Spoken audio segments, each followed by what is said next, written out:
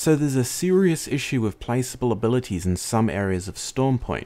You can't place them at all.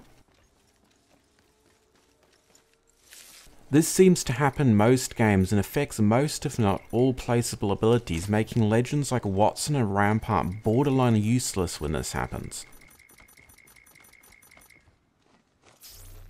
This bug doesn't seem to cover all of Stormpoint. I'm not sure how many areas it affects though.